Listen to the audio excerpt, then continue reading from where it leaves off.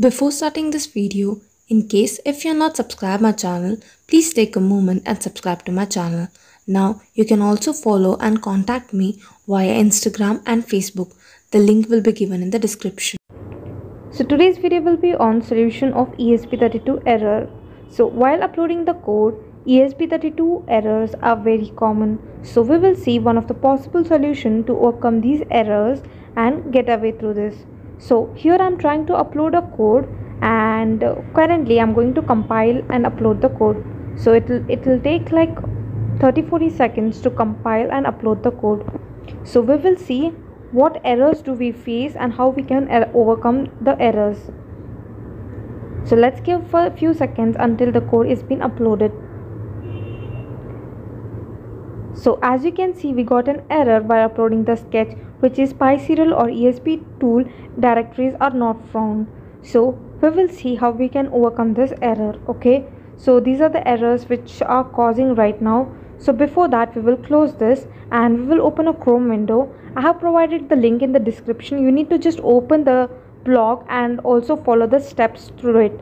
But here I will show you the simple method. So this is the links which will be given in our blog. You can just click on this and download the zip files. So these are the zip file where you're going to download ESP-12 files and pyserial files. So basically you need to download these two links from the zip folder and place it in your appropriate folder. Okay, so I'll just show you. So we will download the other one as well. So here I'll click on the link and download it. So the two zip files, pyserial and ESP-12, have been downloaded. So we will just open and unzip it. Okay, so this has been saved in my downloads. Okay, this is same for Windows as well. You can use this for Windows as well as in a Mac.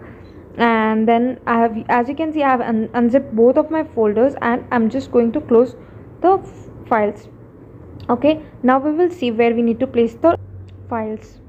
Search for library and click for Arduino 15 and then click on packages, and now we need to click on ESP8266 folder. Okay, just click on ESP8266 folder. As soon as you open, you see hardware and tools. Now you need to click on hardware. I have given in description everything, or else you can follow my blog as well. Now click on this and then click on the version, and you can see all the files over here. All you need to do is delete these two files, tools and pyserial, and then replace these folders from the downloaded folders. Okay, now I'll rename this pasted file as ESP-12. Okay, just remove the 3.0 and then save it. Now we need to copy the pyserial. Now I have copied the pyserial and I'm going to rename it as a pyserial, and we will just rename this as pyserial and delete the previous one and save it. Now let's start with the Arduino again.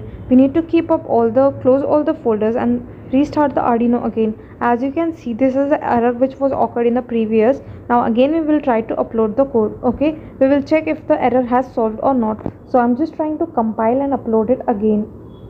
So I'm trying to upload the thing again. What we did, we just replaced the two ESP-12 and Arduino files back with the new ESP and pyserial files.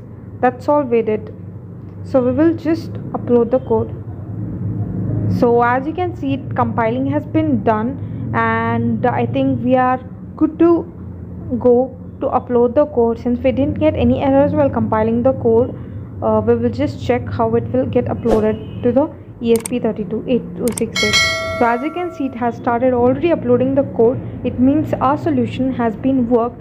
In case if this video helped you in any way, please take a moment and subscribe to my channel, and also click on the description link to find the step-by-step procedure to this guide. And you can also solve your other errors seeing my previous videos. Any ESP32 other errors can be solved from my previous videos. I'll provide all the link in the description below. Please subscribe our channel. Thank you.